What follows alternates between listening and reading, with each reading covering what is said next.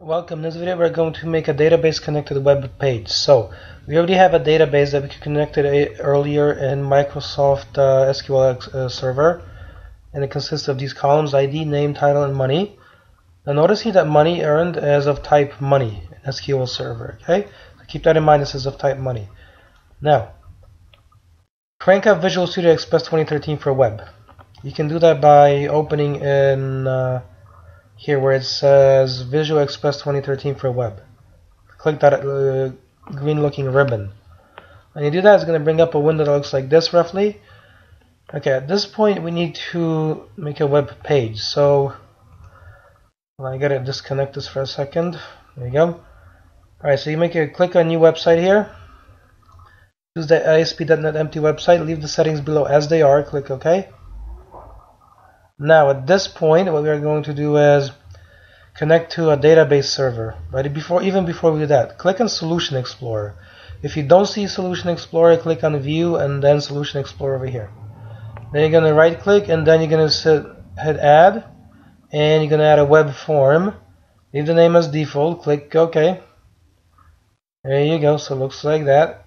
Now that you have this in place, what's the next step? Well, we get a simple HTML template. That's all it is. We need to add life to all of this. HTML is the hypertext markup language. It's basically it's a markup code that gives structure to web pages. Okay.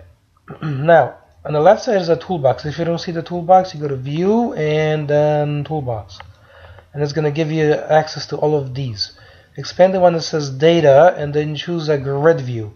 So left click on the mouse, drag and drop and release, and it gives us this here. Alright, now notice right now in source view, if you look at what we've just dropped in, it added a small amount of code that basically says the ID of the control, and that control is nothing but some pre-built functionality that's being given to us already. Instead of having to make a grid view by hand, we can just drag and drop it and it's got a lot of features built in already. Alright. So this is the simplified version of something that's actually under the surface, far more complicated. You don't want to deal with that. So we have this here. Now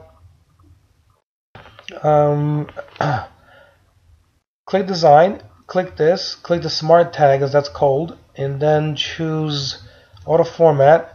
Choose something like Snowy Pine. Apply. Click OK. And now look very carefully. When you go back to source view, all of this code here has been added because we've just added styling information. You see? So all of that encoding that you see here has been added to the grid view control. There you go. So now we need to make a database connection. So basically tap down, put your cursor here and hit enter, and then it brings it down one line. Or if you want, you can just do it in source view. You can even delete this if you want. And from the data here, you're going to grab and drag an SQL data source and then release it.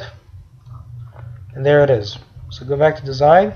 Now remember, this control will not be visible in the page. It's not a visible control. It's a logical control that operates behind the scenes to allow the page to communicate with a database. So click this tag here, configure data source, and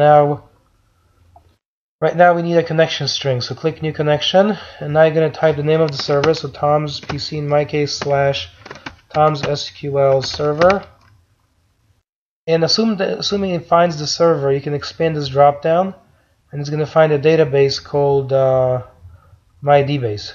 Click test connection. Perfect. It gives you a connection string that says data source equals Tom's PC, SQL server, initial catalog equals MyDBase, and integrated security true. So these are essential details. Name of server, initial catalog is the database, and integrated security means, remember, when you installed SQL server, you should have used Windows authentication, so it's all integrated. Click next. Click next. Alright. Now, click this off for 1 second. If you had trouble connecting to SQL Server 2014, back here, okay, notice that we haven't yet actually connected to it. If you do this, right click and you choose Add SQL Server, and if you get an error at this point, Okay, you will have to add an update to Visual Studio to take care of the issue. So what you will do is basically go to Tools and Extensions and Updates. And either under Updates, I already have this update installed. So if you look at Installed, you see these are the installed ones. Okay, so make sure that your updated things look just like mine here to make this work properly, that you have the same functionality. So in the updates, if you have a couple here, make sure that only this one is left at the end and install the other stuff. When you go through that process of installing the update, it will take a considerable amount of time to download and install the update and then run it so that it's actually applied. And at the end, of course, you have to reboot your computer. So that will be probably an hour and a half of a process. It's a big thing.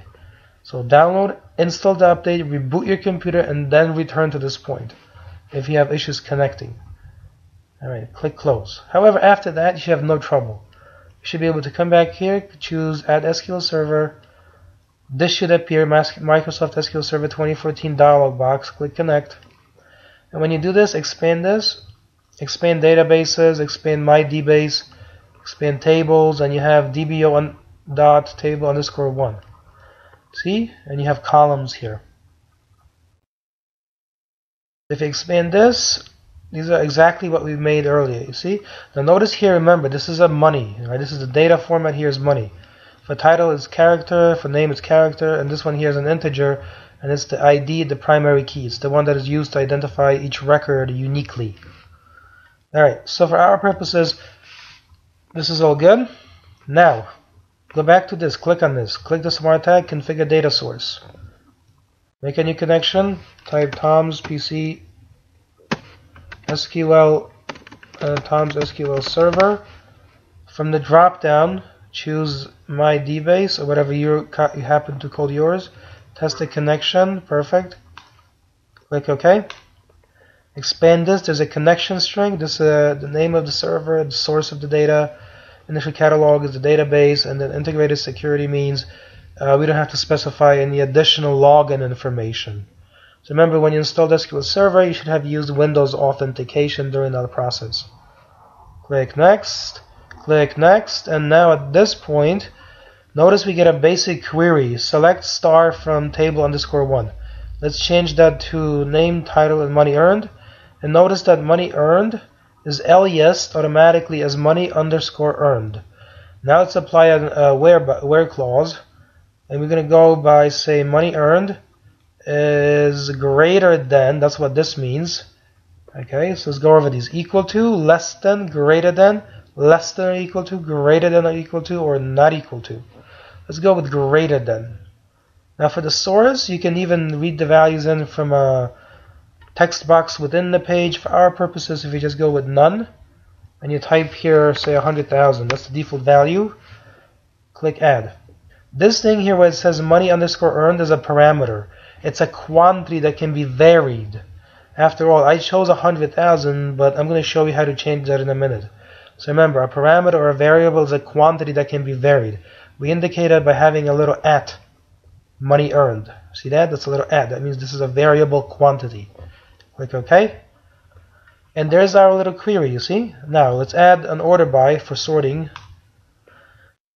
Alright, so say money earned, and say do a descending. And again, the query is modified. Click OK. Click Next. Test the query. It's going to bring up a window that says Parameter Values Editor. Remember, the money_earned is a parameter. It's a changeable quantity. So in this case, we are setting it equal to 100,000. Also keep in mind that you see the type of it has been recognized as decimal, but we initially configured the type to be money. So there's an interpretation that has to happen between the data type in SQL Server and the one that is, the way this is shown here. So click OK. And there it is. You see that? So 850, 250, 150. And it's sorted, from biggest to smallest because we put descending as the option. So go back to previous, choose order by, change this to ascending, and ascending is not shown. That's the default one. That's why it's not shown. Click OK. Click Next. Test the query. Leave this set to 100,000. Click OK. and now it's going from 150, 250 to 850, like that. So it's going from smallest to largest. Alright, click Finish. At this point, if you go to Source and place a cursor here, hit Enter, we have an actual query built into our program, see? So select name, title, money earned as money earned, so we have value seeing from table 1. We have record selection based on money earned, and then we have ordering or sorting. Remember, sorting is the most expensive part of a process, as we saw. Now, here where it says select parameters, you have parameter, default value is 100,000, the name is money earned, and type is decimal. If you want, you can change it here to 200,000 or whatever you want it to be. Obviously, you can also read that from, from a box also, okay? Or a text box. If you wanted to, you could read that value from there.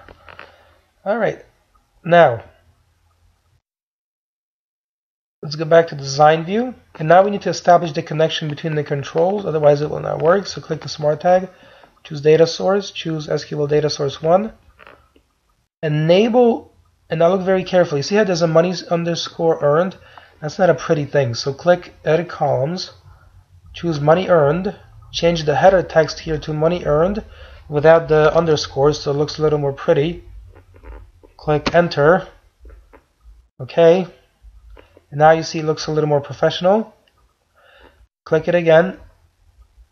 This is set. Choose Enable Sorting. Notice it underlines the field names or the column names. Now we can actually sort by those. And at this point, if you go to Source and you choose Grid View, place your cursor and then hit Enter. So it breaks it down one line. You see it says Data Source ID equals SQL Data Source 1. Now we have a connection between the connection object and the grid view. So it should work as expected. Alright, so design view, and let's hit Google Chrome, run it all. We are loading this into our browser at this point. Let me turn that off. And here what we have is localhost 57900. Localhost is the local computer, naturally enough. 57900 is a logical software port, and default.aspx is the name of the page. And there it is. You see it's sorted as we said initially. However, once you have it sorted initially and you click this, you can resort it. You see now it's from 850 down to 150. And also notice when you click the title, that little icon flashes the page. That means we're getting stuff from the server. And notice this is a server control because it's regenerated. Every time you grab a fresh copy of the page, the data is updated. Okay, things are sorted, updated, and what have you. Okay, but we've just made a database connected page with a minimum amount of programming. If you will right click and choose Inspect Element, there's another thing that has to be studied, which is here you will have where is it? Div, this div here right here. Come on. See, this whole control, as far as the browser is concerned, is nothing but a plain HTML table. That's it. Okay, so that grid view, which has a very sophisticated functionality, is rendered to the browser as HTML. There you go. Okay. All right, so let's shut this down. Unload that from memory. There you go.